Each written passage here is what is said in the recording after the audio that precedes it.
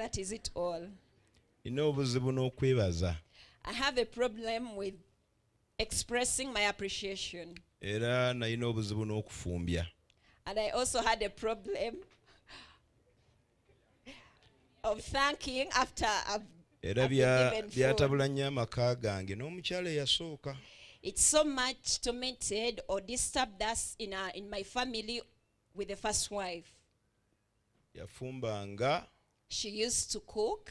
Nendya mangu nemmalawo nenvaawo. And I would eat very fast after I would leave. N'alowooza oba teyawoomye n'akyusa enfumba endala era n'enkeera bwalo n'enkola ekintu kyekimu. And she would think maybe the food was not good. She needed to change the kind of cooking. But the next day, I would do the same thing. Yakyusa ebika by'enfumba naye nga nze seebaza sifumbya. She would change a number of times the way she could cook. But after eating, I would not appreciate. Paka lwe yeggalawo butaddamu kubiyiya byakufumba n'amalanga gafumba. Until she locked up herself not to devise on any other special way of cooking. And she would just merely cook. Naye bwe twatabukamuko olutabuka omanyi abafumba bamanyi okwetabula ebyaddala. But when we had a misunderstanding, which was a real one, at times marriages get misunderstandings from anywhere. Nengenda mu kusaba musabira maka mukama amaka egatabuse mukama nyamba kyo yenkole ki mwe mutukuvu n'angamba ddayo eri mukyalawo owulize kyakugamba. Then I went into prayer and I asked the Lord, help me. I'm praying for my family. I don't know what to do. The Holy Spirit spoke to me. Go back to your wife and listen to what she will tell you. Then I went back, called her. She was in the kitchen. Mami, jangu. And I called her, Mommy, come. Byamanya nti ngenze mu ekisenge kyaffe kyali kyafuuka kooti tuyomberayo tubeera mu misango buli omu asojja munne paka lwe twekoowa. When she knew that I had gone to the bedroom, now by then our bedroom was a court because we could come up with different crimes, we would quarrel, would argue, and after it all we would go and sleep. Kyusiza face yalina faces za njawulo ey'ebweru ndala ey'omudiiro ndala ey'omu kisenge ndala. After around 50 minutes she came, but her face had changed. She had around 3 kind of faces, the one for the sitting room, for the bedroom, and the one for the kitchen. Naye ngeri y'omu kisenge nze njirabako. But it is only I who could consider the bedroom face. Era olwali okuyingira mu kisenge n'agiteekako ey'omu kisenge oŋŋamba ki ntandika akolabe. As soon as she got into the bedroom, she began. Now, what are you telling me? Begin what you're saying and you will know. Ku mulundi guno nali sigenda mubojja. This one time, I was not going to pick her. Kuba Mukama yali aŋŋambye mbu ntegamba tumpulize biki by'aŋŋamba. For God had told me to give an ear to hearken to what she was to tell me. Emugamba mami yogera biki ebikuluma bye nkola. Then I told her, Mom, speak. What are the things I do that hurt you? Kolo yasooka okikubawo. It was the first time she confessed. Tofumbya bw'omala okulya. You do not appreciate after you've eaten. Lwe namanya nti okufumbya nsonga. When I got to know that appreciating after eating, Omwoyo Mutukuvu n'ankomako teweegaana buli ky'agamba kikkirize. The Holy Spirit tapped me and told me, do not refuse any issues. She says, just accept. Kale munsaasire nakati nkyali mu kuyiga buyizi. Have pity upon me. Even to now, I'm just still learning. Kya kyeyangamba mbu simuvugangako ku ggaali.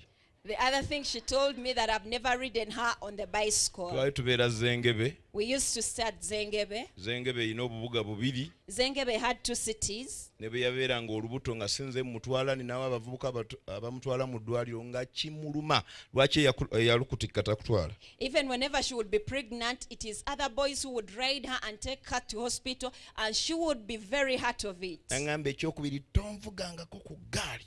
Her point number 2 was, you've never ridden me on a bicycle. Omwoyo Mutukuvu nanga tokibuusa amaaso nakyo. The Holy Spirit told me, do not despise that too. Ne mugamba nzikiriza. Then I told her, I've accepted. Bwe tumala meeting ngenda kuvuga. After the meeting, I'm going to ride you. Era namuvuga ne mwetoloza bubuga bwe Zengebe emirundi ebiri. I rode her within the cities and towns of Zengebe twice. Tugenda okuddanga omukazi anyiridde yeetuma yekkokola emirimu. By the time we came back, she was very happy and she would just do any work easily. Mwe musekerera nze naye newammwe temuli bulungi abooluganda. You're laughing at me, but it is not well with you also at your places. Ekyokusatu kankireke. Let me leave point number 3. Mirako ku magulu go. Stand up on your feet. Weegolole mu kuba tugenda mu kuyiga mangu. Stretch yourself, for we are going into learning. Funeyo ko omuntu anyambako kituuti kino tukisembezeeko wano katono. Weegolole. Stretch yourself. Nzikiriza nti Mukama agenda tuwa ekisa akawungeezi k'olwaleero. I believe God is going to give us grace this evening.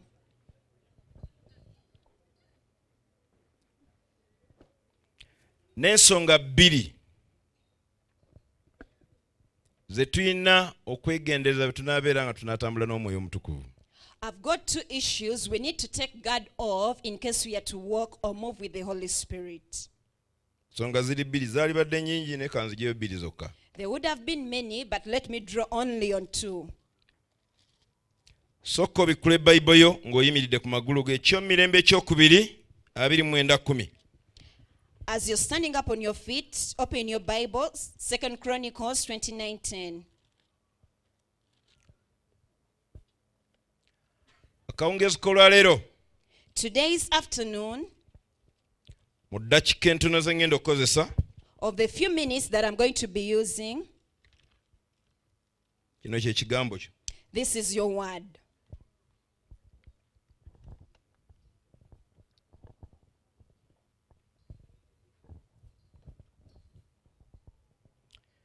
Era kiri ku mutima gwange okulagaana endagaano ne Mukama Katonda wa Isirayiri. Ekiruyi kye ekikambwe ekikyuke okutuvaako. 2 Chronicles 29:10.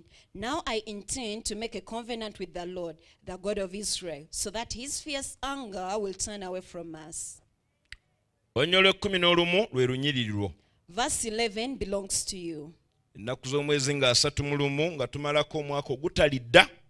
On the 31st, as we are winding up a year that will never be again, ate nga tweteekateeka okuyingira mu mwaka gwa 2015, and as we prepare ourselves to enter year 2015, ogubuuzaako essaawa entono ennyo guyingirewo.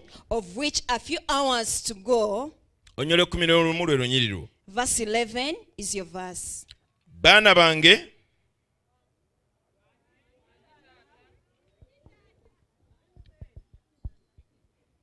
kiri mu Bayibuli yo gwe kitunuulira okirabe. Just look in your Bible, that is where it is found. Olunyolo 10 ogenda kufuna ekiseera ekikyoyingire mu ndagaano ne Katonda wo. Verse 10, you will get your own time and get into a covenant with your God. Lwe lunyolo 10. That is verse 10. Olunyolo 11 agamba nti baana bange temuntenguwanga nno. Kubanga Mukama abalonze okuyimiriranga mu maaso ge, okwoterezanga era mubeerenga abaweereza be. Buli omu bw'atuka osome ennyiriri ezo nga tetunaakweyongerayo. Everyone read those verses before we continue.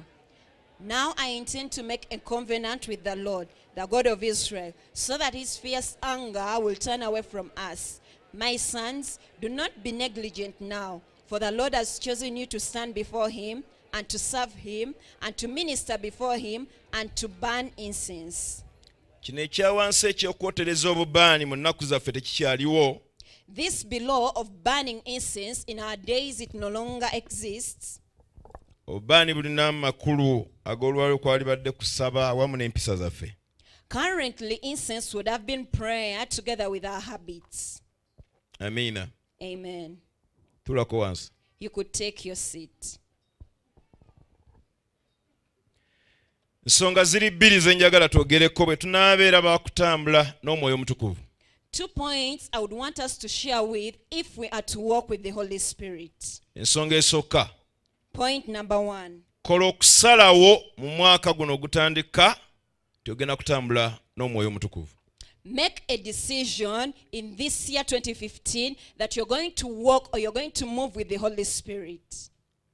Bw'onoobeera wa kutambula naye, If you're to walk with him, ku nsonga ennyingi ze tuyinza okulaba, of the many points we could consider, weesabire Mukama akugeme eri okwemulugunya. pray for yourself that God will immunize you against grumbling. bw'onooba wakutambula naye. if you are to walk with him. Okwemulugunya kuwandike mu capital letters. Note down grumbling in capital letters. Yuda essula esooka. Jude chapter 1. Olunyiriri lwa 14. Verse 14. Era abo yaboogerako Enoko ow'omusanvu okuva ku Adamu. Ng'ayogera nti Mukama, nti laba Mukama ajja n'abatukuvu be 10 okuleeta omusango ku bonna n'okusinsa omusango bonna abatatya Katonda n'olw'ebikolwa byabwe byonna bye bakoledde mu butatya Katonda n'olw'ebigambo byabwe byonna ebiwaganyavu aboonoonya abatatya Katonda bye bamwogeddeko. Katonda agamba nzija na musango. God is saying, I'm coming with judgment. N'akulaga biki ebigenda okubaawo. And he shows you what will take place. Bw'agenda kujja okuleeta omusango eri abo bonna abatamutya. That is going to bring judgment over all who do not fear him. Aboonoonya abakakanyavu. The sinners that are hardened in heart. Nga balina ebigambo ebiwaganyavu. Having vulgar words. Olw'ekumi Verse 16. Abo nno be beemulugunya. Be banyiiga. Abatambula okugoberera okwegomba kwabwe bwe kuli. N'akamwa kaabwe koogera ebigambo ebiyinga okwekulumbaza. Nga basangamu abantu ekitiibwa olw'amagaba gaabwe. Buli omu bw'atuka Osomonyo olw'ekumi paka ku lw'ekumi ddoboozi ddeneko naddala nga tumalako omwaka guno. In a loud voice, Enoch, the seventh from Adam, prophesied about these men. See, the Lord is coming with thousands upon thousands of his holy ones, to judge everyone and to convict all the ungodly of the ungodly acts they have done in their ungodly way, and of all the harsh words and ungodly sinners have spoken against him. These men are grumblers and fault finders. They follow their own evil desires. They boast about themselves and flatter others for their own advantage. Kama akozesa ebigambo ebyo abeeko omutima gw'omwana omu gy'abitereka. May God use those words and keep them in one's heart. Bwe tunaabeera baakutambula n'Omwoyo Omutukuvu mu nnaku zaffe. If we are to walk with the Holy Spirit in our days, kaneme kwogera eri mwenna. Let me not speak to all of you. Target yange ya muntu omu. My target is of one person. Bw'onooba waakutambula n'Omwoyo Omutukuvu. If you're to walk with the Holy Spirit, saba Katonda akugeme eri endwadde eno ey'omwoyo. Pray to God that he will immunize you against this spiritual disease. Bw'onooba ogikkiriza nti ndwadde. If you will accept and know it is a disease, n'omala ogikkiriza nti ndwadde. As long as you admit it is a disease, n'okkiriza akujjanjaba ajja kujjanjaba. And you permit him to treat you, he will do it. Yeremiya atugamba 3:12. Jeremiah 3:12 tells us, genda olangirira ebigambo bino. Go declare these words. Tunuulira obukiiko obwa ddyo n'obwakono. Obagambe nti mukomeewo mmwe abaana abaaseeseetuka. N'awonya okuseeseetuka kwammwe. Jeremiah 3:12 says, Go proclaim this message towards the north. Return, faithless Israel, declares the Lord. I will frown on you no longer, for I am merciful, declares the Lord. I will not be angry forever. Onyolo 13 lugamba bw'oba okomawo sooka kukkiriza ti gwe wasobya Mukama Katonda wo. Verse 13 says, As you're turning back, first admit it is you who sinned against the Lord your God. Kati sooka okkirize nti Omwoyo Omutukuvu bwe tunaabeera baakutambula naye ayina ebintu by'atasobola kugumiikiriza oba ng'okyabyetise. So first admit that if you're to walk with the Holy Spirit, there are certain things he will not bear with as long as you're still carrying them. Ffenna twatule nti okwemulugunya. All confess grumbling. ddoboozi ddene okwemulugunya. Grumbling. Bino bye bibi ebitawoggana naye ng'ate bimeketa omwoyo ne gukala. These are the sins that are not shouting, yet they eat up your spirit to emptiness. Bino bye biwuka eby'omwoyo ebimeketa omwoyo gw'omuntu okubeera nga gumenyawo enkolagana yaagwo n'omwoyo mutukuvu. They are the spiritual viruses that affect your spirit and affect your relationship with the Holy Spirit. Bayibuli etugamba mutukwatire ebibe ebiridde ebibala by'ensiku zaffe. The Bible says, take hold of the foxes that have eaten the fruits of our vineyards. Ky'ekitabo ky'oluyimba essula ey'okubiri olunyiriri olw'ekumi. That is the book of Song of Songs, chapter 2, verse 15. Okwemulugunya kwa mutawaana. Grumbling is very dangerous. Okwemulugunya y'emboozi y'omu birowoozo ne bw'oba toyogera naye nga yo mu birowoozo by'oba oyogera. Grumbling is the conversation found within your thoughts. However much you do not speak, but your thoughts are speaking. Okwemulugunya lwe luyimba olubeera mu birowoozo lutakutuka. Grumbling is the song that is found within your thoughts that is endless. Katonda alya. Katonda awunyiriza. Katonda awoomerwa. God eats, he smells, and he enjoys. Kati oluyimba lw'omu birowoozo lw'okwemulugunya lwandiba akawoowo oba ekivundu.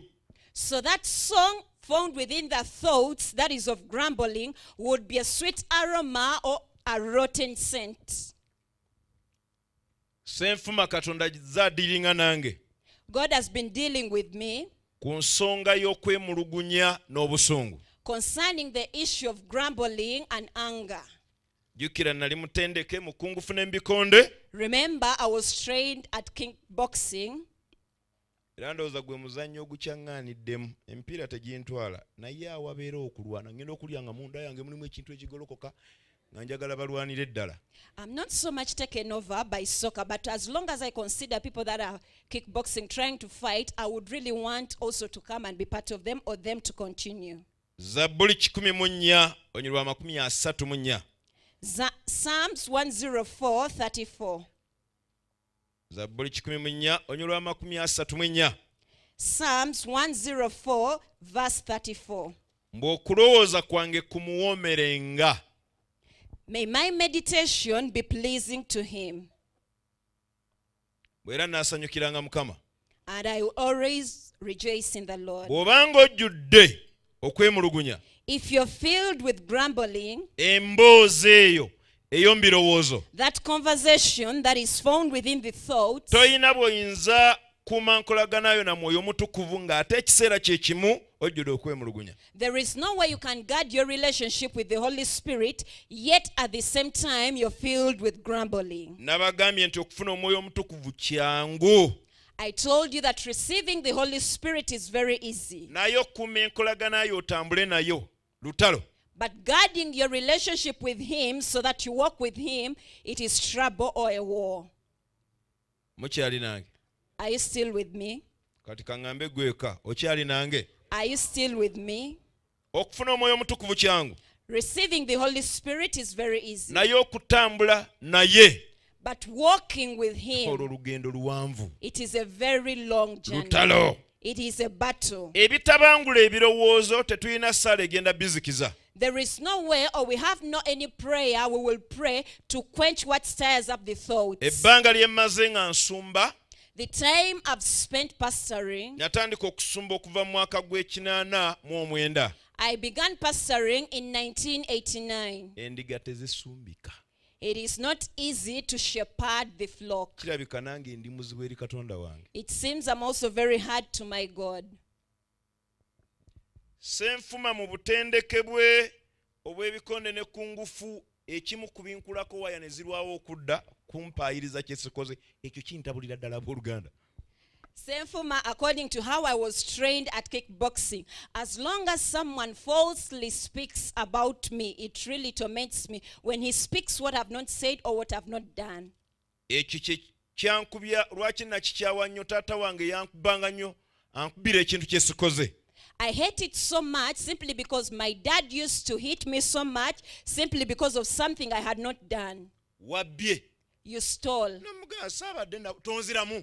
And I would tell him, I was not present, do not reply me. Ne wayita ennaku ntono eyabbye n'azuulibwa n'owulira ng'ojula omugamba taata bimenyewo bye waŋŋambye naye naye n'atabimenyawo. A few days down the road, the one who stole is now discovered and you feel so bad, almost telling him, please undo all that you spoke, but he could not do it. Kati ekyo kyantawaanyanga nnyo. So that used to disturb me a lot. Ffenna twatule nti okwemulugunya. All confess grumbling. Ddoboozi ddene okwemulugunya kw'omu birowoozo. Grumbling within the thoughts. Bw'osoma Bakolinsi ekisooka essuula ya 10:5. When you read 1 Corinthians chapter 10 verse 5, eraga abalonde Katonda bw'abattira n'abatugumbulira mu ddungu. it shows you how God can kill and strangle the chosen ones in the desert. Abo be yasooka okulonda biki bye yabakola. What he did to those he first chose. Bayibuli egamba The Bible says beemulugunyanga. they used to grumble. Bino bye bibi ebitawoggana naye ng'ate bya mutawaana. These are the sins that are not shouting but very dangerous. Kama ayita Stephen Senfuma. God is calling upon Stephen Bwe Senfuma. naabeera wa kutambula n'omwoyo omutukuvu mu nnaku zaffe ze tulimu.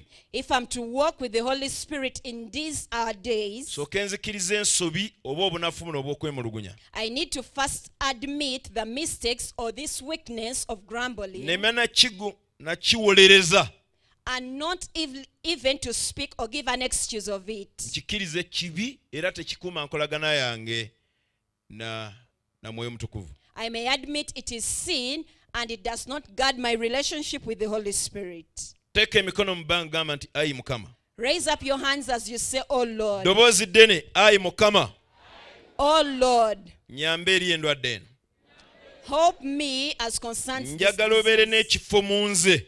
I want you to have room in me. Ngema eri okwemulugunya. Immunize me against grumbling. Gema ebirowoozo byange. Immunize my thoughts. Mu linnya erya Yesu. In Jesus' name. Ebyanduka bitugambye nti Katonda awunyiriza ebirowoozo. The scriptures have said that God smells over the thoughts. Ekibuuzo. A question. Nga twagenze mu bintu ebiwunya. If we go and visit the rotten Tuyinayo smelling ebintu things, ebiwunya obulungi n'obubi. there are those with sweet aromas and there are those with very bad scents. Bwe kiri abooluganda Is it true? baganye okunziramu. Kale bwe kiri mwana wange. Is it true, my son? Sijja beesibako mwenna sijja basobola.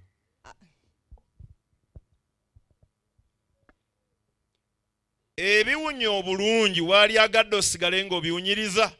Would you love to remain smelling over those with sweet aromas? Ate ebiwunya obubi waali agadde osigala ng'okyabiwunyiriza.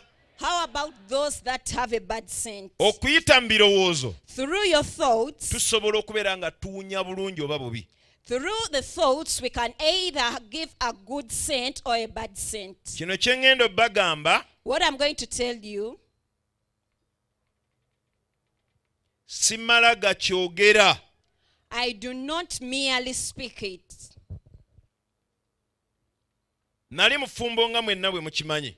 I was a married person, just as you also know. Mwenna ekyo mukimanyi. All of you know about that.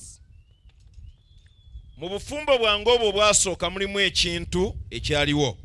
In that my first marriage, it had something Ekyantabangula ennyo. that stirred me a lot. Ekimu ku kyo One of which,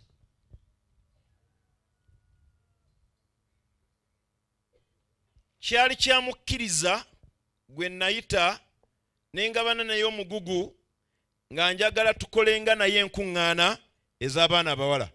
it was of a certain believer who I called upon and I shared with a certain burden of making conferences to meet girls. Biseera ebyo nali nkola nnyo enkuŋŋaana z'abaana abawala nnyo nnyo nnyo era kyampaliza okusooka oziteeka wansi. By then I used to hold very many conferences for girls. Ne njagala ntandika okusitula ttiimu gye tunaakola nayo. Then I loved to raise up a team that we will work with. ne muyita ne mu ofisi ya ne mugamba njagala obeere ku ttiimu gye tugenda okukola nalyo okuyambako ku baana abawala abatakulidde mu maka g'abazadde ekkanisa ebafuukira amaka. Then I called this person to my office, shared with this person that I want you to be of the team that is going to share with young girls that have not grown up with their parents. The church is present to do such. Nenjogera naye abaana abawala banafu mu kino, banafu mu kino, banafu mu buyonjo, banafu mu kino, banafu mu mpisa, banafu mu kino. Byonna ebyetaaga okwogera eri omwana omuwala obanga omuzadde okwogera eri omwana omuto. Then I shared with this person all the necessities or all that is required to share with a given young girl that would have been shared by a parent. Mukyala mufumbo mwesi oba waali muyite nayo. She was a married person and I trusted her. Yali avunisa amaka gange.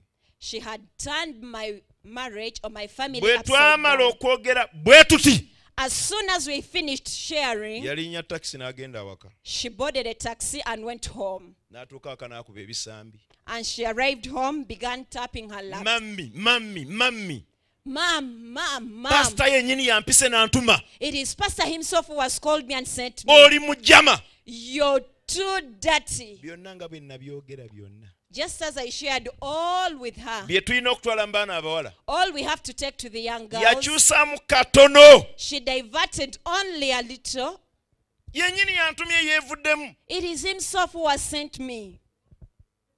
Najjayo data yenna. And she spoke out everything that we had Toyina shared. mpisa tewakula na bazadde ebyo byonna abiŋŋambye nva mu ofiisi ye yennyini yantumye.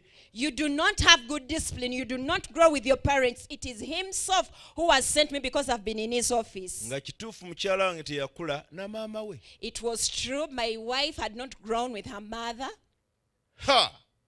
Ng'amaze omuwa byonna n'aŋŋamba antumye yennyini nva mu ofiisi nze kennyini ye yampise. After she had spoken all, he has sent me. It is him who called upon me and told me, truly speaking, he has sent me. Ngenda okudda awaka. Now, by the time I returned home, Omukazi alinga baluni bw'ati. the woman was just like a balloon. Yajjula emmere n'agiteekawo awo. She served the food and placed it on the table. Ndya emmere bw'assa ebikkowe. As I was eating, but she would be breathing. She would be breathing hard. Eneebuuza oba nakoze eki? Navudde awaka navuddewo bulungi. And I was wondering, what did I do? I left home and nothing was wrong. Ne tuva mu ddiiro.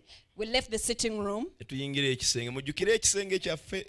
We got into the bedroom. Remember what I told you about our bedroom? Tugenda okutuukayo yafukamira bufukamizi. Awansi beddu n'atulika n'akaaba. Eneebuuza oba ate nakoze ki? Now, when we got into the bedroom, she just knelt down and began crying. She burst into tears, and I wondered, what did I do? She wept a lot. Naye nga nze nzirayo mu lunaku bwe lwabadde olwajjo lwali lutya nga seerabako kabi. But I could go revisit the entire day. How was yesterday? And I considered nothing wrong I had done. Omuntu bw'aba akaaba simupapira. Whenever someone is crying, I do not be hesitant to reach out to that Nange person. nkaabye mangi. I've also wept a lot. Nsooka nendeka otobe ne Katonda wo. I first leave you to wrestle with your God. Yakaaba n'akaaba paka lyatandika okukaaba nga bw'ayogera. Naye omusajja gwe nakola ki? Lwaki? Byonninako? Tobineegambira? She wept a lot. She wept until she began confessing. But you, man, what did I do to you? Why is it that you don't speak to me over all that I do? Lwaki ontumira omuntu? Why do you send me someone? Kwe kumubuuza. Ani? Then I asked her, whom did I send? Nga ndi mukakafu sina gwe natumye. I was very sure I hadn't sent anyone. Wegaana biki? Now, why are you refusing? Ne mubuuza ani? And I would ask her, who is that person? Tomutegeera? Don't you understand him or her? Ebirowoozo byange byakubwa. My thoughts were stricken. Daaki nga mmaze omubuuza ani n'ajjayo erinnya sigwe wayise mukyala gundi mu ofiisi n'omutuma ŋŋambe bw'ati ne bw'ati ne bw'ati ne bw'ati ndi mujama ne mugamba wangi. After I had clung and persisted over her, who is that? Who is that? Then later she told me, isn't it you who sent so and so to tell me this and that? I'm shabby, I'm this. Then I wondered. Ekibuuzo nabyogedde. A question, had I spoken that? Munyambeko nabyogedde. Had I spoken all those? Namutumye. Did I send her? Nga entabwe eri awo kukyusa mu katono. Now that was the source of the problem, just changing or diverting Amaka a little. gayuguma.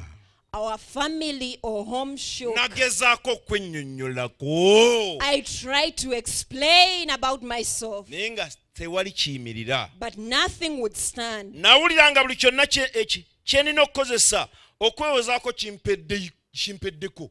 I felt like all I would give as an excuse, I had run up with them. N'enkuba omulanga woowe Yesu. Then I also burst into a loud shout, "Oh Jesus!" Nga sikyalina bigambo bye nnyinza kukozesa. Because I had no any other word I could use. Ne ntandika okwola Yesu, Yesu.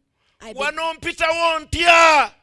I began calling on Jesus, Jesus, Jesus. How do I go through such a state? Nkaaba ndi mutuufu ate naye mutuufu. She wept as I would weep. She was true and I was also true. Bamugambye ye. She was told it is true. Bye bamugambye bituufu ye. Is it that all that she was told is right? Yes, Naye it is. ng'entabwe tasobola kwesiga bye ŋŋamba ate mutuufu bamugambye. But the source of the problem was she could not trust what I was telling her, and she was right because she had been told. Olw'okuba yali ajjudde. The fact that she had been filled, Nambuuza mukyala gundi tewamuyise mu ofiisi. and she asked me, didn't you call the other lady Mrs. So-and-so? Ne nkikooneramu sitampu namuyise. Kati obadde weegaana bikyawo. And I accepted it is true. I called her. Then she said, now why have you been rejected? Nga talinda kirala kiddako. She could not wait for the next response. Nakaaba. I wept, Ne mpulira nga nzigwawo. feeling like I was really perishing or being done away with. Natuuka ku ddaala ne mmanya sikyasobola kwewozaako tewakyali kigambo kiyimirira. Yesu omanyi omutima gwange. I mounted to a level of knowing that truly no word would come up and speak for me that would be clear, but I just told Jesus, you know my heart. Oluyiira lw'ennaku ne lunzinda. Then a wave of sorrow came my way. Nakaaba. I wept. Ddaaki wakati mu kaabo kw'amaanyi. Within the course of such great weeping, Empewo ennyogoga. very cold wind, Omwajjira eddoboozi erisirisa amaziga. where a voice that would quench the tears came from. Eryantaasa. It is only that which saved me. Stephen, Stephen, manyi omutima gwo. I know your heart. Manyi n'ebigendererwa byo. I even know your motives. Manyi bye wayogedde. I know what you spoke. Guma, Take heart. nze nkebera mitima. I examine the hearts. Nga biringa ebigambo ebya bulijjo. They seemed like usual words, Ne nawuliranga ebizze n'amazzi okuzikiza omuliro ogwali gumalawo. but I felt like they came with water to quench the fire that was burning me up. Ekyo ekyampumuza mu mbeera embi. That is what gave me rest in such a hard situation. Nawe otuuka ku ddaala There is somewhere you mount nga toyina bw'ogenda kwennyonnyolako omuntu akutegeera. whereby you have no any word you could use to explain for someone to Nga understand you. weetaaga kufuna mubeezi y'aba ayogera naawe ekigambo ekisembayo ekinagumya omutima. Whereby you need a comforter to come and speak to you with the last word that will comfort your heart. Eggulu nga mujulizi. The heavens being a witness, Eyaliwo nga mukyala wange yatandika okwesitala ku buli kiramu. who was there as my wife by then, began getting stumbled over every other thing. Mukyala Nyanzi mujulizi waakyo. Mrs. Nyanzi is a witness over it. N'abakkiriza bangi. Even many other believers. Eyali mukyala wange amaze okweggulawo mu kulowooza obubi ku buli muntu. After the one who was my wife by then had opened up to ill thinking about every person. Simanyi lwaki bino mbyogera simala gabyogera. I do not know why I'm speaking this, yet I do not merely speak them. Omukkiriza omu yatuleetera ekirabo. One believer brought us a gift. Seere bye twalina kisenge na ddiiro. Mu kisenge teriyo kitanda, mu ddiiro tewaliwo ntebe, rooms zaali 2 nga tukuwa mukeeka n'otula ku mukeeka, bw'otula ku mukeeka bw'otunula bw'otolengera n'ebiri mu kisenge kuba tewaliyo kintu. By then, we had only 2 rooms, the bedroom and the sitting room. We did not have either a bed or chairs. As long as you would come to visit us, we would give you a mat and you would sit down. But you could see what is taking place in the Kati bedroom. omukkiriza omu akwatibwako. Now one believer is now touched Atunula bw'ati. and he looks around. Kisenge kyerere yeebuuza omusumba wange asulawo. The bedroom is empty and he inquires, where does my pastor sleep? Yalina ssente. He had a lot of money. Si nnyingi, yalina ssente omukyalo oyo. That lady had money. N'asalawo atugulira ekitanda. And she decided to buy us a bed. Emmotoka n'ereeta ekitanda. Then a vehicle brought this bed. Jjukkire yaliwo ng'omukyala ng'ebirowoozo bye bikubiddwa nnyo. Remember who was the wife by then. Her thoughts had been too much stricken. Devil bw'aba alumba enkolaganayo ne Katonda asooka kukasuka nsigo mbi mu birowoozo byo.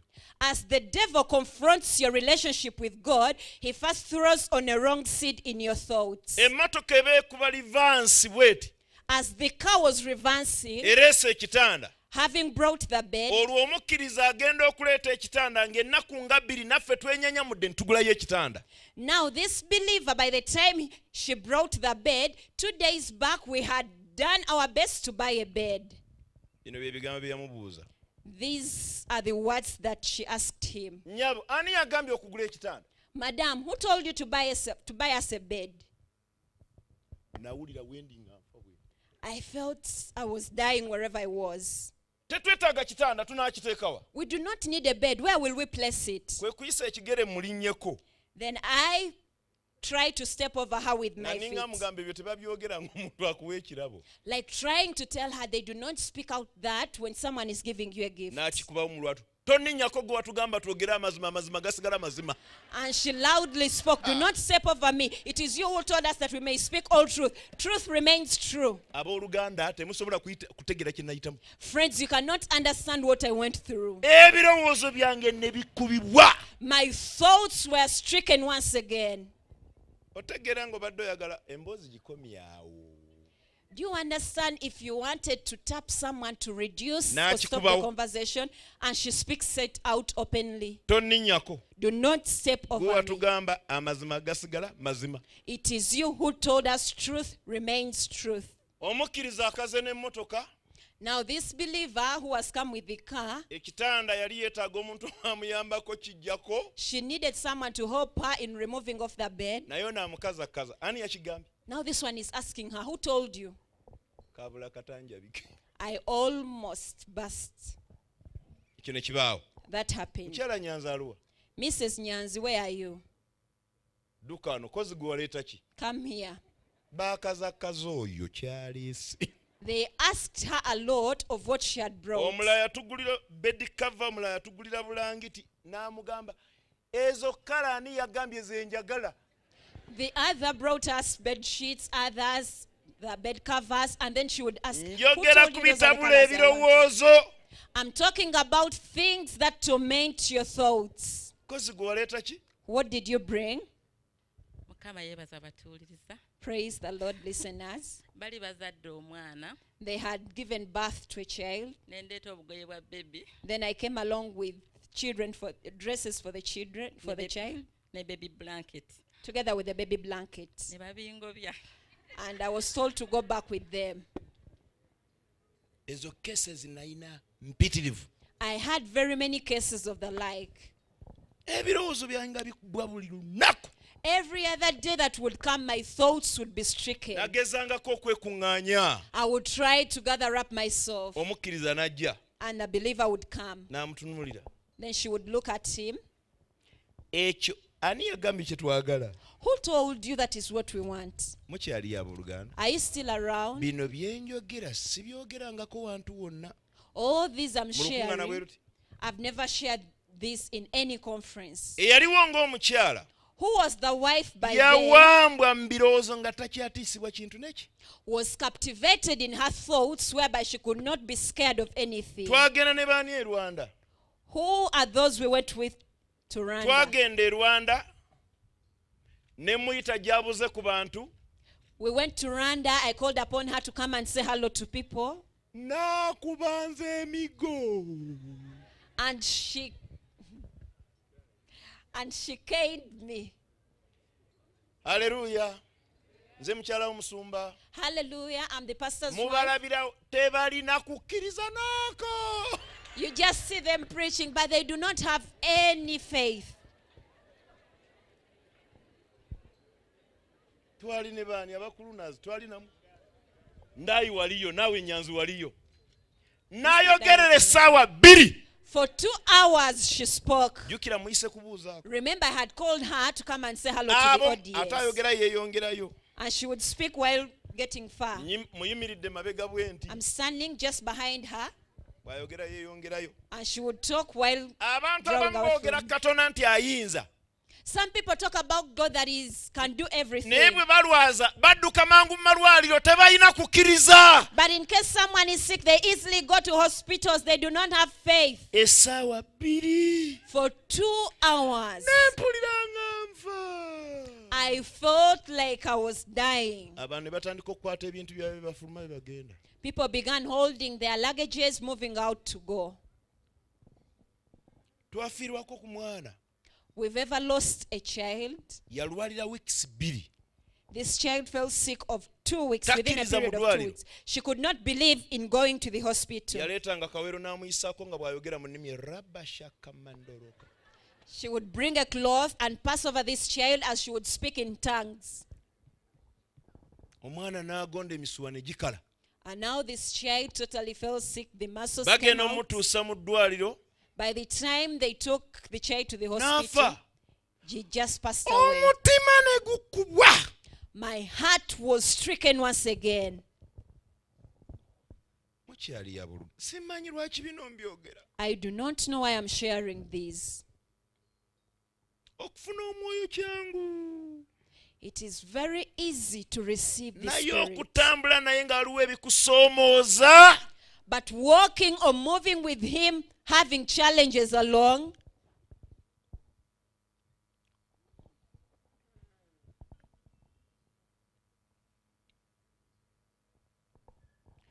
Wow.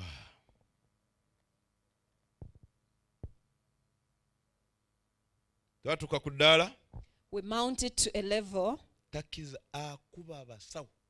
She would strike the doctors and Abo nurses. baana b'abantu abo. Those are sons of men. Katonda yayinza byonna. It is only God who can do everything. Kati omwana bwe nalabanga ng'alwadde oba kiro 8 nga nvuga emmotoka kiro ngenda nzekka mu ddwaliro. Si kulwa nga kiddamu ne kitutuukako. Now, whenever I would have any child who is sick, I would just get the car, drive very fast, go to hospital without her knowledge, lest what happened before would come back. Kati ebyo nga byakuŋŋanya n'akubisa. Now, she would gather all information and come strike or hit me. Nakko olumu waliwo ekyaliwo. One time, there is something that happened. N'afuna olubuto, She conceived n'alwala omusujja, and she fell sick. n'agaana okugenda mu ddwaliro. She refused to go to hospital. Omwana n'afiira munda. And then this child that had been conceived died within. N'atandika okuvundira munda. And the child began rotting from within. Aba ayera As she was sweeping, agenda okuwulira nga aliyo ekintu ekivuddeyo. she felt like something had come out. Kumbe ebitundutundu by'omwana bitandise okuvaayo. Now the different parts of the baby had begun to come out. N'akirabako. And then she saw it with her eyes, N'atagenda mu ddwaliro. but still didn't go to hospital.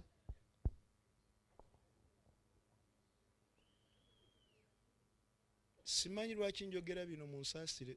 Have pity over me. I do not know why I'm sharing Ne bye this. nategese birala nnyo. I prepared very different issues. Wabeerawo omwana eyalwala awo. There is a certain child who fell sick. Oba nali mu Bungereza. I think I was in UK. Tuwuliziganya naye ku simu agamba waliwo ekintu ekyavuddeyo. We could communicate over phone and she would tell me there is something that came out of me. Ogenzeko mu ddwaliro. Have you gone to hospital? Obwesigwa bwe buli mu basawo. Is your faith in doctors? Awo ne mpola. Then I kept quiet. Kati Mukama n'ajjako essa omwana omulala n'alwala. Then God used on another child through getting sick. Ne nkubira bamukadde Musoke senga abaddewo yali badde omujulizi. Then I called Elder Woli. Musoke. okijjukira bulungi. You recall that very well.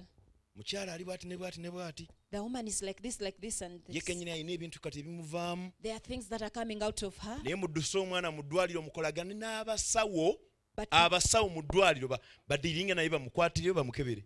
but now you work with the doctors in the hospital. You take very fast the child to hospital. Then let them work out very fast, and they may examine her. Mukyaliyo. Are you still around? Musooka ekituufu ekyo banedda. Is it true? Kati tulina abasawo Jeni aluwa. We have Jane Wanyama. doctors. Jane Wanyama. Okay. Y'omu ku baali mu lukwe okuluka connecting ba doctor batandikira ku mwana bwe bamubuuza ye gwe mami oli otya. Gwe obulamu bwo buli butya. Awo abagambira nabadde njera era ne babeerawo ekintu. Ekintu katukebereko tulabe. Bintu bya kusalaasala magezi. She's Dr. Wanyama. She's one of the people who were one of the doctors who were trying to devise means of how they can help her. And after she freely spoke, I was sweeping and something happened. Tukebereko gendeko mu scan. Should we take you to the scan? Bagenda omukebera ng'omwana yafiirayo. Now, by the time they checked her, examined her, this child had died from within. Bamugamba tukuteekako amacupa be ganaagaganye tugenda kulongoosa. And then she was told, we are going to admit you. If it fails, we will operate you. N'abagamba kunongoosa. And she said, operating me, Bajja kusala muggwe nze sisalibwa. me, I cannot be operated. It is him. Nga tuwuliziganya ku masimu ku speedi embi ennyo. We were communicating using phones very fast every other Ne point. bamuwa eddagala lyonna erinaafulumya ekintu ne likigaanirayo. They gave her all the medicine that would release the remaining part, but Ne bagamba paati gye tuyinza okukola ya kumulongoosa ate yagaanyi. and they say the only part we can do is to operate her, but she refused operation. Mukyaliyo abooluganda. Are you still around? Njogera ku bintu ebitabula ebirowoozo. I'm talking about things that can stir up and torment your thoughts. Ate ng'ebirowoozo nsonga nkulu. Yet thoughts are a very important issue. Anyway, n'agaana okumulongoosa. She refused the Ne operation, bayita omukulu w'eddwaliro ly'Emme ng'omukulu alikulira y'abayogera naye. and they called on the principal of the hospital, Mengo Hospital, to speak to her. N'amugamba nze gw'olaba sisalibwa. And she told him, do you know what? As for me, I Oba cannot be munsiibula operated. munsiibule Katonda ng'ajja kweraga. Whether you're bidding farewell to me, do so. My God will prove himself. Abooluganda kaabula katanjabike. Friends, I almost burst once again. Mba nkaaba. As I was weeping and weeping aloud, Eddoboozi ne lyogerera munda yange. then a voice from my inside spoke. Stephen mmanyi omutima gwo. Stephen, I know your heart. Nze nakuyita. It is I who called Ennaku you. ze zisaliddwako. Her days are reduced. Kyankola bubi. Bampa emyaka 7 I was given 7 years, era natya. and I was scared. Emyaka 7 ejjaggwerako bwe giti. At the end of the 7 years, Bwe yasiza omukka ogusembayo. that is when she had her last breath. Nakitya. I was scared. Nakaaba. I wept. Ne nkaba. I wept. Ne ninnya ennyonyi ne nkomawo. I boarded the plane, came back. Olwo mu ddwaliro baamusiibula ekintu kigaaniddemu. Now they had bid farewell to her from the hospital, but remember the other thing was still inside. Abasawo ne bakuŋŋaana nga bagamba mujje mulabe mukyala w'omusumba agaanyi. The doctors gathered around and would say, please come and see the wife to a pastor. She has refused Ne operation. bamusiibula. Then they bid farewell to Ngenda her. okulinnyenya okudda. By the time I boarded to be Ne back, bampita mu ddwaliro omusawo omukulu n'ambulira biki bye yafunye ku mukyala na biki byonna. I was called back to the hospital. I came to the hospital. I was told everything they had examined and saw. Lunaku ku lunaku nga ntambulira mu kuswala. Day by day, I would walk through shame. Lunaku ku lunaku nga ntambulira mu maziga. Every other single day, I would move but weeping. Wakati mu kukaaba okwo. Amidst all those tears. Mugamba mami. And I told her, Mom, Oŋŋamba ki? what are you telling me? Singa okkiriza abasawo bye bagamba. How I wish you would accept what the doctors Katonda say. ng'ali ludda wa? Now where will God be? Awo ne nvayo. Then I would just give up. Ne muvaako. Then I gave up on her. N'afuna gye bayita enkongolo. And she got... How do you call it? She got a scan. Then she got something like a scar, Ekintu tekifuluma ate tekikula ate kifu. which is just stunted. It does not grow. It cannot be released out, yet it's a dead thing. takyaddamu kuzaala She could no longer give birth. omwana gwe twali tulinawo ng'omulenzi ate yafa. The only boy we had by then, he's the one who passed away.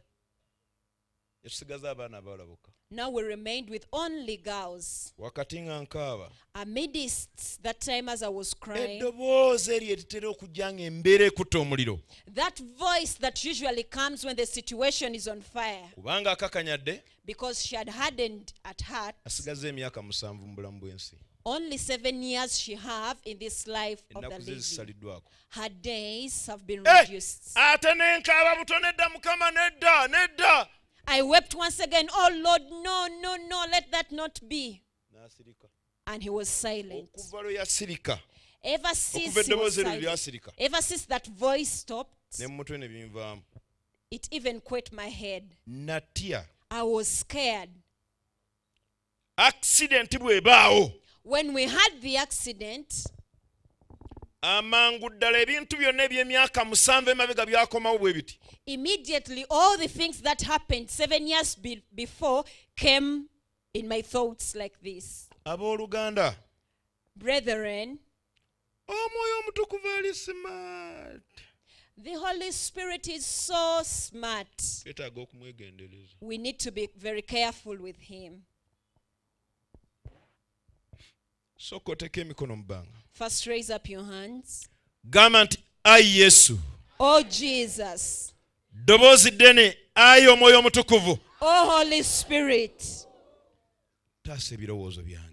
Save and rescue my thoughts. Taasa ebirowoozo byange. Rescue my thoughts. Njagala okutambula naawe. I want to walk with you. Ddoboozi ddene njagala okutambula naawe. I want to walk with you. Naye ebirowoozo byange. My thoughts.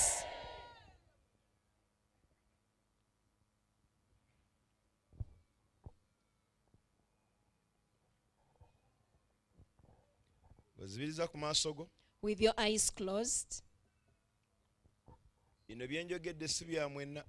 All these I've spoken or shared are not for all of you. Kama agamba ngenda bbawo omwoyo wange. God is saying, I'm going to give you my spirit. Longoosa ebirowoozo byo. Put right your thoughts.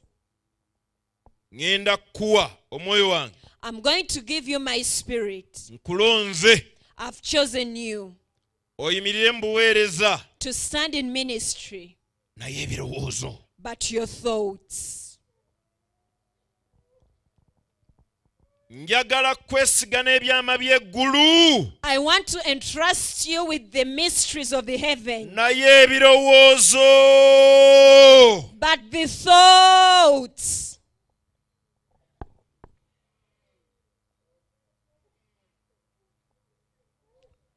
Abooluganda eggulu mujulizi simanyi lwaki bino mbyogedde.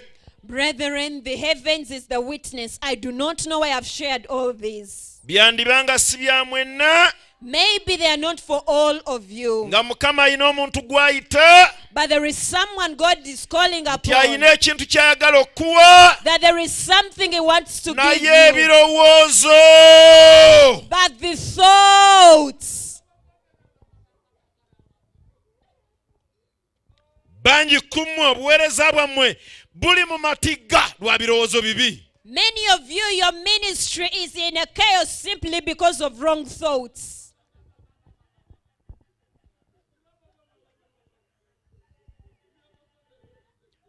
N'okunakuwaza tebikunakuwaza nti bibi. You are even not sorrowed because they are evil.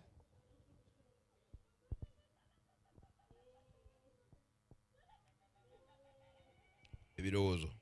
Thoughts. Sigala ng'ozibiriza ku maaso go ebirowoozo. Remain having your eyes closed, but the issue is the Ekyewuunyisa ku thoughts. birowoozo nti ebibi bitabangula bye bingi. The amazing thing about the thoughts is that things that stir them up are the many. Onoobikuuma otya ng'ate abitabangula waali? How will you guard them, yet one who stirs them up is present? Katonda akebera mitima. God examines the heart. Entalo ezo ez'omunda ezo. The inward battles. olwanagana na buli kintu. You wrestle with everything. Tosobola kuuma mirembe You cannot guard or retain na peace kiwummulo and rest eky'omwoyo mutukuvu of the Holy Spirit, ng'ebirowoozo byo bitabangufu. yet your thoughts are already stirred up. Tekisoboka. It is impossible.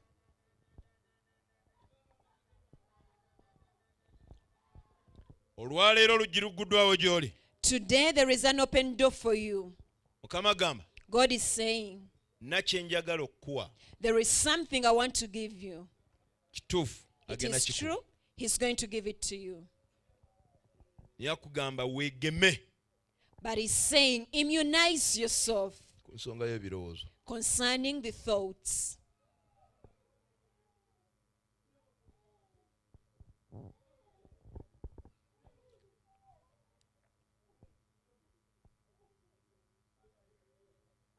Kama yaŋŋamba God told me, weetowaze, humble yourself. weetowaze Humble yourself osobole okulera abantu so that you can nurture people. be nkuyitidde okulera. Those have called you to nurture. Weetowaze Humble yourself. bangi be ŋŋenda okugolokoseza mu maaso go Many am to arise or raise before you. bagenda kumpeereza n'okusinga ggwe. They are going to serve me much more than you do. Longoosa ebirowoozo byo gye bali Put right your thoughts towards them otere obalere. so that you can nurture them.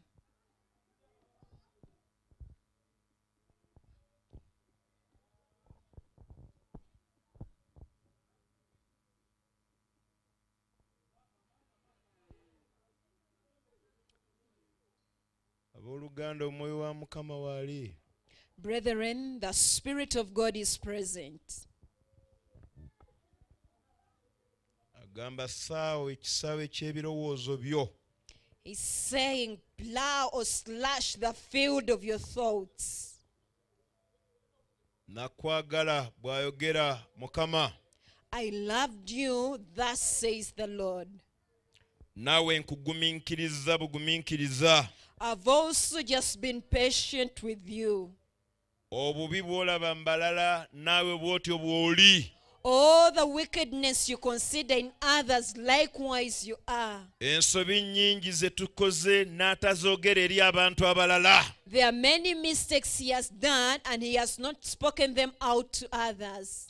Nnyingi ze tukoze mu maaso ge There are very many mistakes we've made n'atazoogera eri abalala. and he has not spoken or released them out to others. Ng'ozibiriza amaaso With your eyes closed, Mukama ayita omuntu omu. God is calling on an individual. Ogenda kubeera taata w'abangi. You're going to be a father to many. Sooka olongoose ebirowoozo. First put right your thoughts. Mukama ayita omuntu omu. God is calling out someone. Ogenda kubeera maama w'abangi. You're going to be a mother to Longoosa many. ebirowoozo.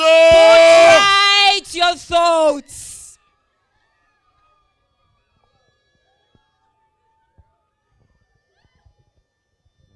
Mukama aweereza omuliro ogulongoosa. God is sending on the fire that purifies. Gulongoosa birowoozo. It is putting right thoughts.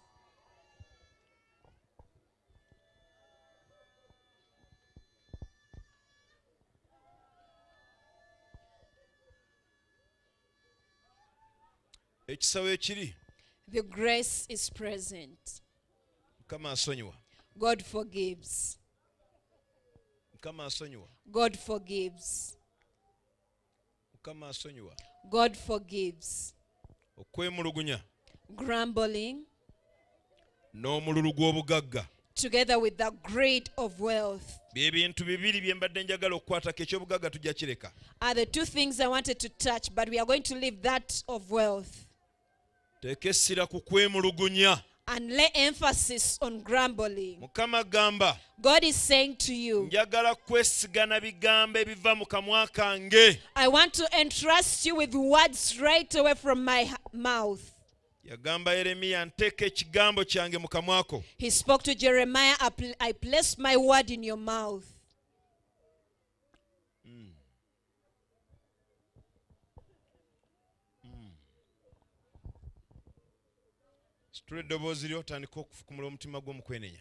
Raise your voice and begin to pour down your heart in repentance. Raise your voice. It is very dangerous if you do not break down over your thoughts. They are some of the things that draw away the Holy Spirit. I wouldn't love those who are moving apart from kneeling down to cry out to your God. Raise up your voice and pray for yourself. Tell God to put right your motives. You're in your time of being used of God. In case you accept to easily break down, when you accept to put right your motives, likewise your thoughts, you're going to be quickened. Raise up your voice and pray for yourself. Raise up your voice and pray for yourself. It is written in the scriptures. There are many people who reduce their years. There are many people who reduce their years due to their disobedience. Raise up your voice and pray. Put right the battles you have with people. Put right your relationship with the Holy Spirit. Raise up your voice and pray.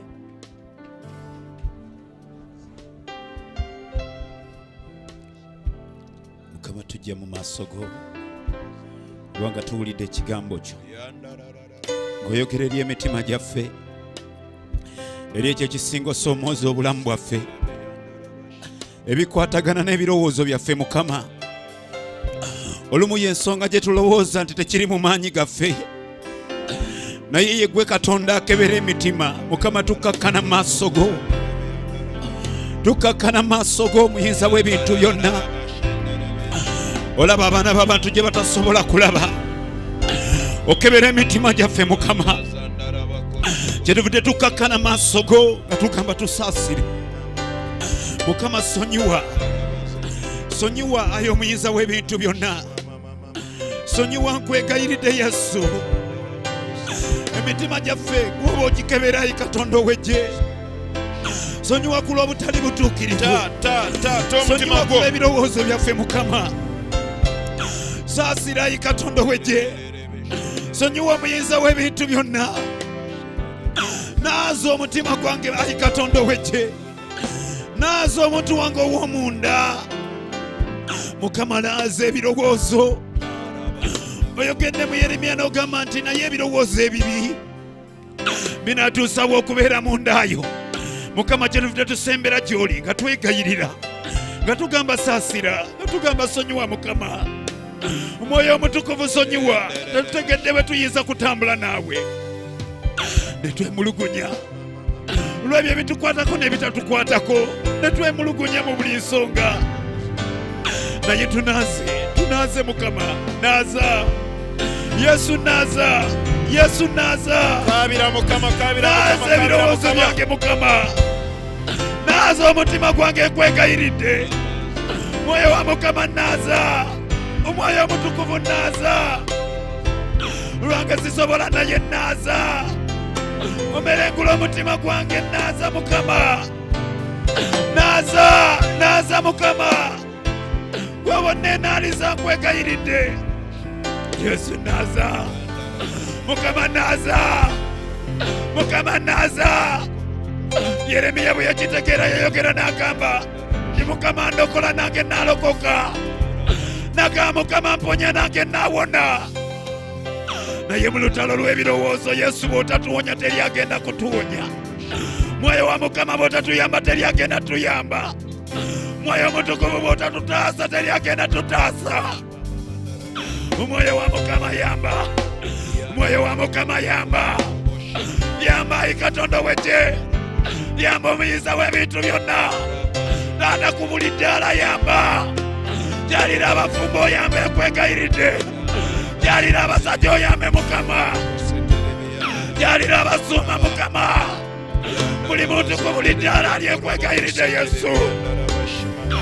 ayi kabaka wabakabaka naza omuyiza w'ebintu byonna naza nikwegayirira naza nikwegayirira tukuza ayi omuyiza w'ebintu byonna buli ayina yakosanga yakulema okusonyiwa vaayo omutenti odde wano mubanga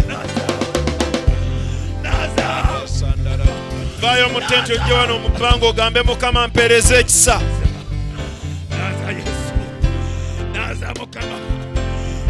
buli ayina eyakosa yakulema okusonyiwa vaayo ogwe maaso ga mukama osabe ekisa mukama agenda kuweereza ekisa akawungezi k'olwaleero If you were hurt by anyone, come out of the tent, come in. waawo maaso ga mukama ekisa weekiri The grace is sufficient. wa maaso ga mukama ekisa weekiri Just fall before the Lord, the grace is present. gamba mukama omuntu ono mpa amaanyi olwaleero mute Tell God, give me strength today, I may let go of weekubira this enduulu battle. mukama agenda kuweereza ekisa ekyo Cry out to the Lord, He's going to give you that grace. buli awulira okukaaba tokiziyiza Whoever feels like crying, do oli not mukuwona heal. You're being healed. mukyala gwe sonyiwa omwami You woman, forgive the naawe husband. omwami sonyiwa omukyala Even you, the husband, forgive naye the mu maanyi wife. go tosobola In your own strength, you omwoyo wa cannot. katonda yekka It is only the Spirit yayinza of God okuyamba ku ekyo who can help you in that. saba kaabira mukama Pray and cry out to the kaabira Lord. mukama kaabira mukama Cry out to the Lord. funawo ogwo ogwe maaso ga mukama Fall anywhere before the Lord.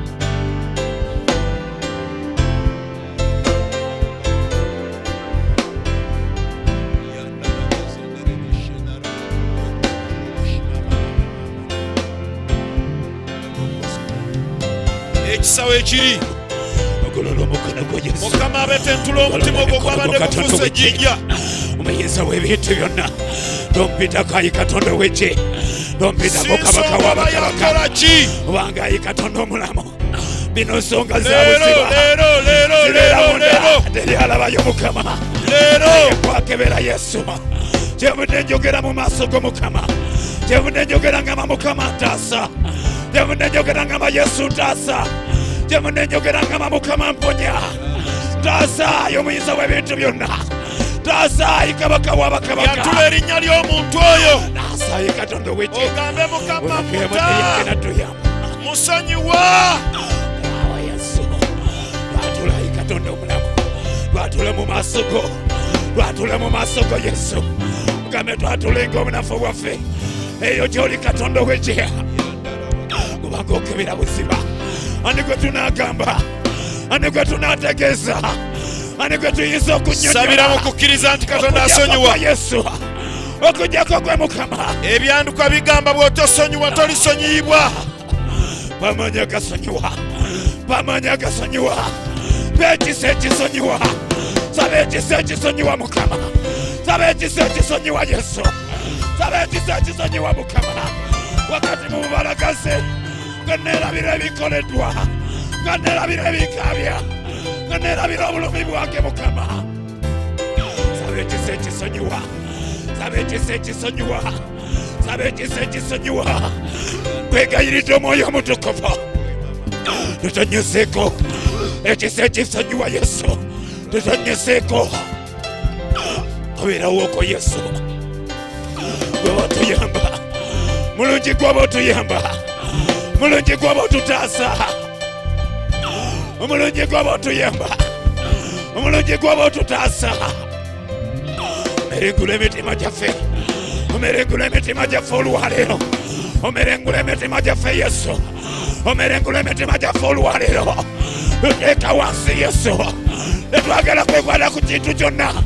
naye eddoboozi ligamba sonyiwa eddoboozi ligamba mukama sonyiwa eddoboozi ligamba yesu sonyiwa ow'ekisa sonyiwa gwaddiramu enkumu n'enkumu musa kwogeddeko n'agamba oli katonda addiramu enkumu n'enkumu naye nange mukama nziriramu omutima gubadde guliibwa omutima gubadde gugwawo nga tewali gwesobola kugamba nga tewali gwesobola kunnyonnyola naye mukama nyamba aye yesu nyamba aye yesu nyamba aye yesu nyamba omuyinza w'ebintu byonna nyamba ayi katonda wange nyamba omwoyo wa mukama nyamba omwoyo omutukuvu nyamba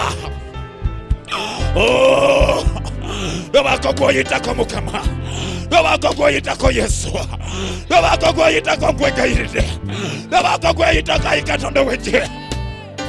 Naye osanuse, naye omerengule, mitima gyaffe giri maaso go, buli omu yeewaayo gy'oli Mukama, nga tuyebye emitima gyaffe Yesu. Buno bwe bunafu bwange Mukama, ebirowoozo byange, buno bwe bunafu bwange Mukama. Gaziya ensalo z'omukusaba, ebirowoozo byange Mukama, ebirowoozo byange, ensalo z'omukusaba Mukama, ebirowoozo byange, awo w'oli Omwoyo Omutukuvu wali. Ndowooza ebirowoozo, ndowooza kuno, ndowooza kuli.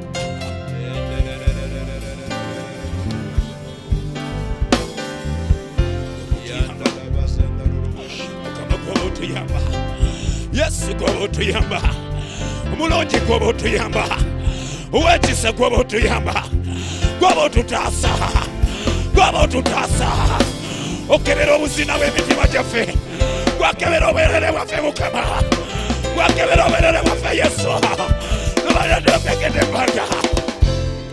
Yamba Mukama, yamba, taasa Mukama, taasa, taasa Yesu, taasa. Leka omuliro gwo gumpitemu, kwegayirira omuliro gwo gumpitemu, kwegayirira omuliro gwo gumpitemu, okuzza obujja endowooza yange, oyogedde n'ogamba mbeeremu n'endowooza ng'eri eyali mu Kristo. Mukama yamba, omulungi yamba, ow'ekisa yamba, taasa emitima, kubanga bw'otagitaasa ebirowoozo bitumalawo, tusirira mu nda zaffe. Newankubadde nga kungulu tunyirira, waggulu tulabika bulungi, naye nga munda, Mukama munda, obulumi buli munda, obulimba buli munda, obukyayi buli munda, obutayagaliza buli munda.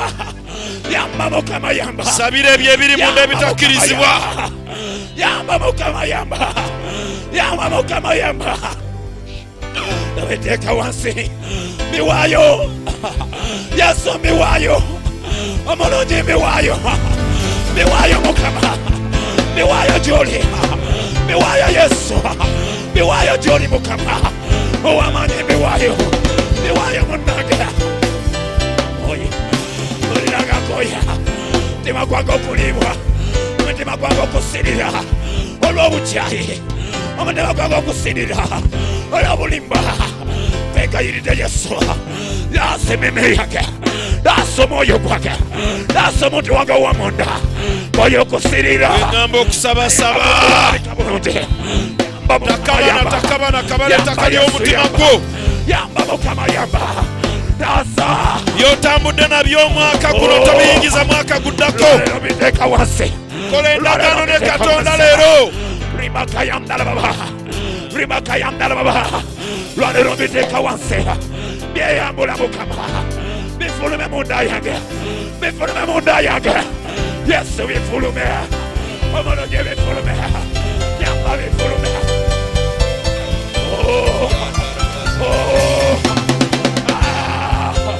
Yesu nyamba, gamba Mukama ntandika obulamu obulala, olwaleero ndokoka.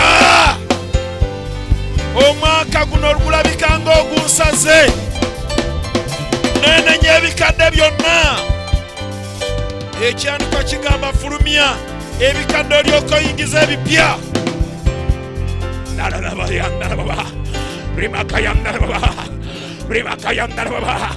Obutayagaliza tubuteeka wansi, bufulume Mukama, bufulume Yesu, buli bulumi bufulume, bitwale Mukama, bitwale Yesu, bitwale kwegayirira.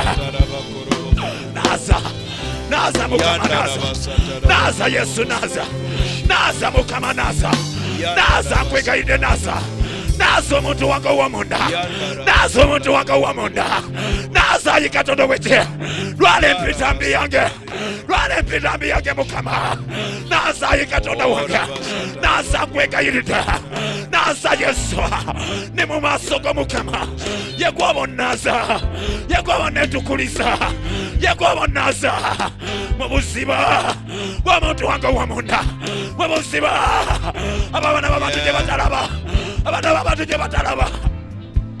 Mukama gyoba okwata. Yesu gyoba okwata. Mukama gyoba okwata. Gumala ng'amagombe gasamye.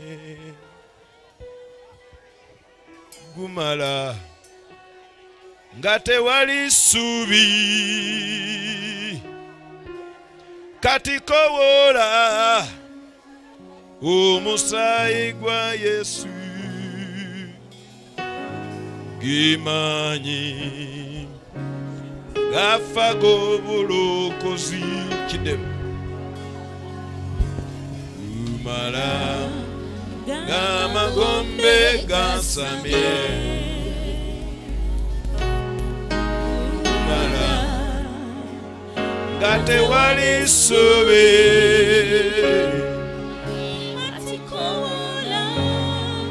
Omusaayi gwa Yesu.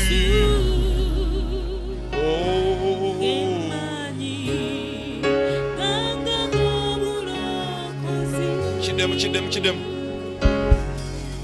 Gumala ng'amagombe gasamye. Gumala nga tewali ssuubi. Buli omu weetabe mu luyimba olwo. Omusaayi gwa Yesu.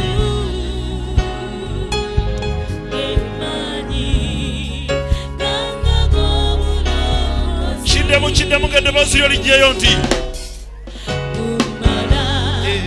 ng'amagombe gasamye. Ekisawo ekiri nga tewali ssuubi. Kati kowola omusaayi gwa Yesu.